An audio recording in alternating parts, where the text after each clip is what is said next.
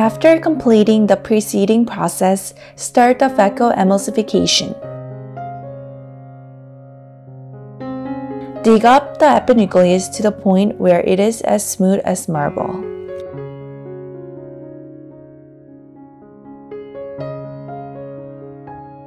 After grooving the lens, divide the lens into two parts based on the grooves. Aspirate the first quadrant directions lens.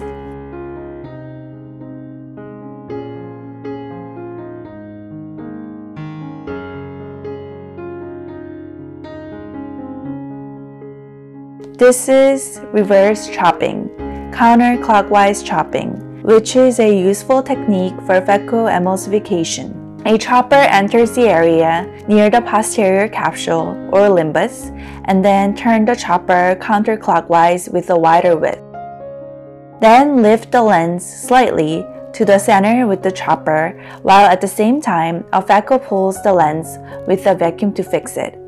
With the lens fixed, cut the lens with the chopper to make a smaller fragment, and then aspirate the small fragment with the phaco. Send the lens at 7 o'clock direction to the center while tapping with the chopper. Then the phaco fixes the lens with a vacuum, and the chopper chops the lens into small pieces.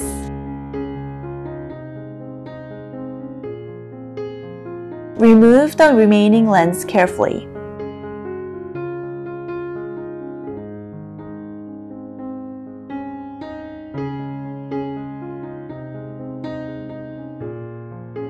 This technique is used when the person's visual field is bad, when the nucleus is too soft, and when the zonule is weak.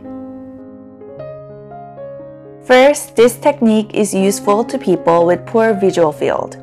If you're operating in a poor visual field, such as a small pupil, avellino-corneal dystrophy, and a pool of water in eye, the iris could cut by the phaco.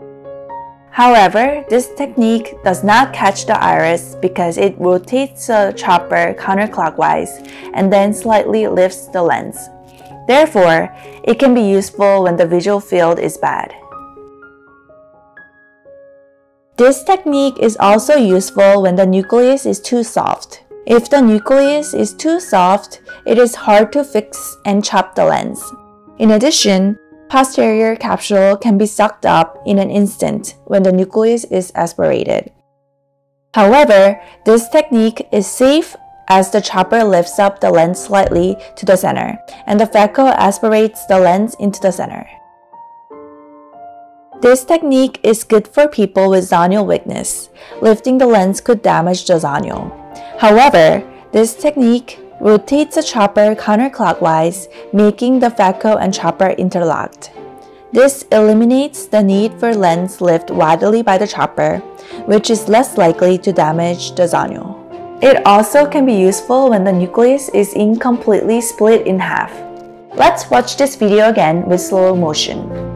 Chopper enters the area near the posterior capsule or limbus, and then turn the chopper counterclockwise with a wider width. Move the chopper like this. Then lift the lens with the chopper slightly, and the phaco pulls the lens with vacuum to fix it.